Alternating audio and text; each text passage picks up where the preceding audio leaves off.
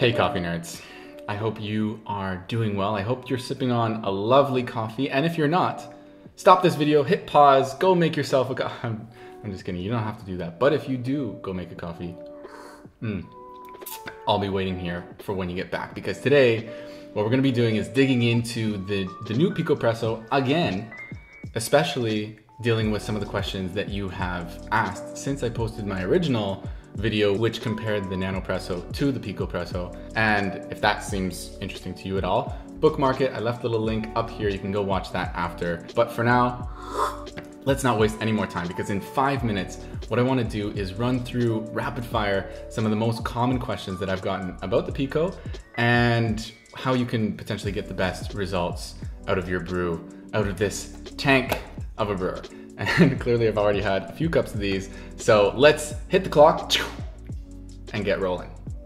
The first question I get asked is, can I use pre-ground coffee? And the answer is unfortunately no, or fortunately maybe. Because pre-ground coffee, you're not gonna get the freshness quite right for brewing espresso, especially with the Pico, all the crema that's gonna come out, all of those flavors. And then the second reason is you need to be very, very precise with the grind size that you're using. So you're gonna need to do that at home, depending on the coffee that you're using, depending on the ratio and all those kind of things. Which kind of roast level should I use for brewing with the Picopresso?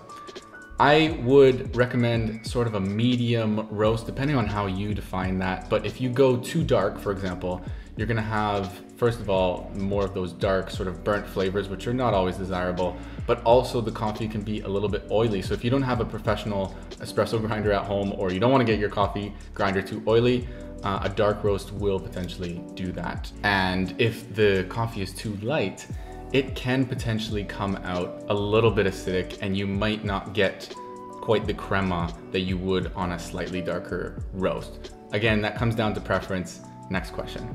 Can I make a single shot espresso? That would be very handy for me tonight, not wanting to drink too much caffeine before bed, but the answer to that is also no. And because the basket that's provided with the Picopresso is a double espresso basket. And so unless you have an alternative of the same diameter, I wouldn't advise it. I've tried as low as 15 grams in the basket, and it does work to a degree. I might need to adjust the grind setting, but it comes out a little bit sour and dry for my preference. And also the tamper here won't be able to go as deep in the basket to give it a good tamp at that amount of coffee.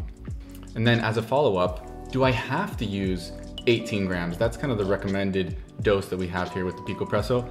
And yes and no. You could play around. I've gone as low as 17 and as high as 20 and still getting good results as an espresso. So it just depends on the coffee that you're using, the grind size that you're using, and also depends on the concentrations that you like. What's the best way to preheat the Picopresso? Because that's an essential part of brewing with this thing. I've had this question, how can I preheat it hot enough? And I've found that if you just use boiling water, put it in the chamber for a good few minutes, and then pump it all the way through so that the water goes through all the mechanisms, and then you fill it again with boiling water, 100 degrees Celsius, around 212 Fahrenheit for our Americans over here, then you're gonna have water that is hot enough. I've gotten some really good results out of these espressos, and I would keep in mind that if you are going for lighter roasts, it does work better with higher temperatures. That's why I recommend a little bit more of a medium roast.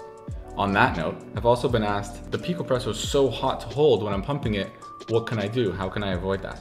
And so that's a bit of a dilemma. You want it hot, but not too hot. If I hold it here on the top, I notice that it's a little bit colder with the cap, and you can get some good squeezing in there. Also keep in mind that when you do squeeze, it generates pressure buildup, and that increases the temperature as well. So it can be interesting to have the Pico getting hotter and hotter as you brew, but that's my method. How could I potentially get a longer ratio for my espresso in the Picopresso? There's a limited tank, but what I've found is, even though there are notches in the chamber that you can use as a guide, I really don't pay much attention to those, because I'm always weighing the yield of espresso. The notches are around 60 milliliters, but I found that you can, if you're careful, fill it up to around 90 milliliters.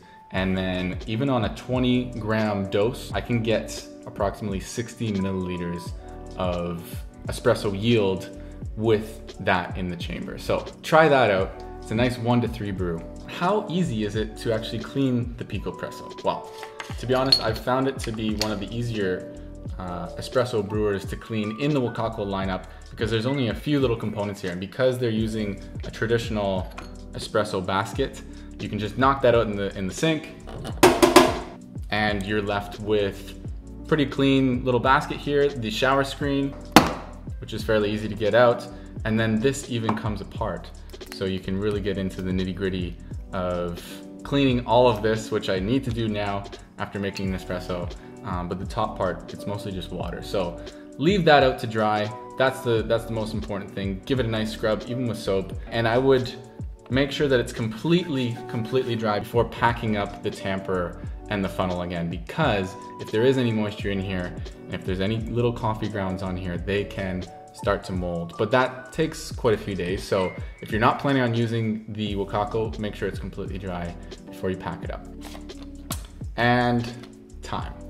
That's it for now. But if you do have any more questions, do feel free to leave them down in the comments. I'll do my best to get to all of them if possible. And by the way, these Picos are now back in stock because during the filming of the last video, they shortly afterwards had sold out. They just flew off the shelves. So I left another link down in the description. You can go check that out, see if it's something for you. I've also left a little pinned comment down in the comments, so I'd be really curious to hear your feedback on that. And do subscribe because that really helps me out a lot, helps these videos get a little bit more attention, and I just love seeing you around. So as usual, cheers. It's gotta be like my 5th one today.